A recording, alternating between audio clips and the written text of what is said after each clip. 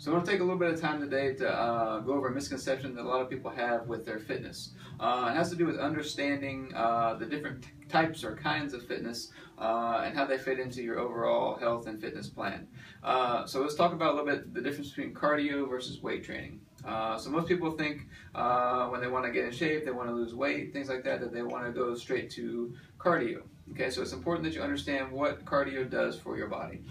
So cardio is part of your foundation. It gets you in shape aerobically, builds your endurance, and that's part of your foundation of your fitness and just getting in overall better condition and better shape. The difference, though, is that weight training is going to be the thing that actually changes your body composition and changes the way your body looks the most effectively. So if I had to pick one, which one does a better job of actually changing your body, the body composition and the way you look, it would be weight training.